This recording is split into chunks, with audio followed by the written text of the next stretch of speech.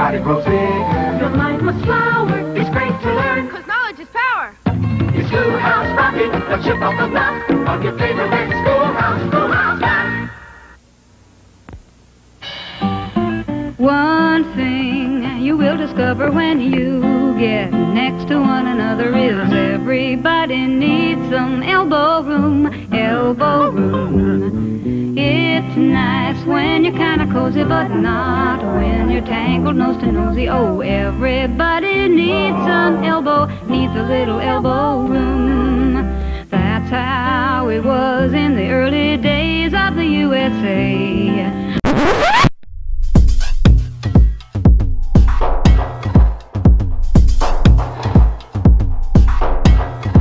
People kept coming to settle, though the East was the only place there was to go.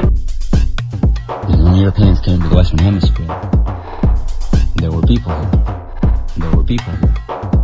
There were people here. There were people here. There were people here. There were people here. There were people here. There were people here. The president was Thomas Jefferson. He made a deal with Napoleon. How'd you like to sell a mile or two? Or 3, or 100, or 1,000. There were many cultures and many languages, but they were the people of this land base. There were many cultures and many languages, but they were the people of this land base. People of this land base. People of this land base. This land base. This land base. And so, in 1803, the Louisiana Territory was sold to us without a fuss and gave us lots of elbow room. They always referred to themselves in their own languages or cultures as the people. The people. The people. The people. The people. The people have a continuity that goes way back into the ancient times. The ancient times. The ancient times. Oh, elbow room, elbow room. Got to get us some elbow room. The Americans refuse to recognize who we are. They still don't see us. They still don't see us. They still don't see us. It's the West or bust. In God we trust. There's a new land out there. Native to America because we are older than America. So we cannot be Native American because we are older than it. It is just a temporary name. We are older than it. We are older than it. We are older than it. It is just a temporary name. It is just a temporary name. Lewis and Clark volunteered to go. Goodbye, good luck, wear your overcoat. They prepared for good times and for bad, and for bad. And our DNA is connected to our land bases. And I mean, we're not Native Americans. We're the people. We're the people. We're the people. We're the people. We're the people. We're the people. We're the people. We're the people. They hired a Sacagawea to be their guide. She led them all across the countryside, reached the coast, and found the most elbow room we've ever had. It's an essential part of genocide, where to erase the memories of the people, the memories of the people, the memories of the people. The way was opened up for folks with bravery. There were plenty of fights to win land rights, but the West was meant to be. It was a manifest destiny.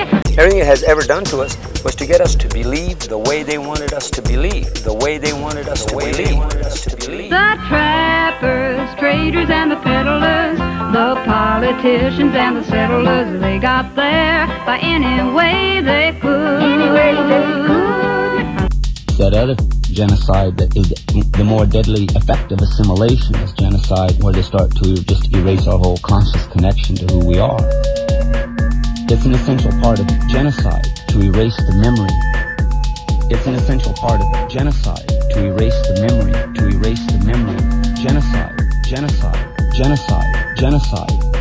To erase the memory, to erase the memory, to erase the memory. The gold rush trampled down the wilderness, the railroads spread across from east to west, and soon the rest was opened up for good. But the American government wants us to become Native Americans, to believe and feel as powerless as the rest of Americans do, to believe and feel as powerless as the rest of Americans do. It's done through the language, it's done through the educational system, the economic system, the political system, the religious systems. I mean, it's brainwashing intensified at its maximum. I mean, it's brainwashing and brainwashing and brainwashing and brainwashing and at its maximum. And now we jet from east to west, goodbye New York, hello LA. But it took those early folks to open up the way. Conscious memories get erased of what is true and real about our ancestral past, and new memories get inbred through the generations, through the programming. Now we've got a lot of room to be growing from sea to shining sea. Guess that we have got our elbow room. Actually, they have authority, and they maintain authority through violence and deceit, because in some way, because of their own lack of power. But if there should ever come a time when we're crowded up together, I'm sure we'll find some elbow room up on the moon. The authoritarians have went to great extremes, tremendous extremes, to keep us incoherent as physical spirit. Oh, elbow room, got to get us an elbow room. It's the moon or bust. In God we trust. There's a new land up there.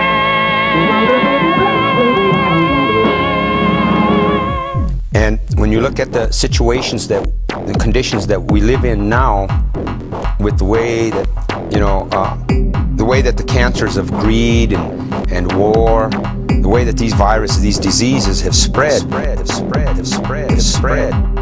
I would say to anyone, protect your spirit. Because you're in the place where spirits get eaten.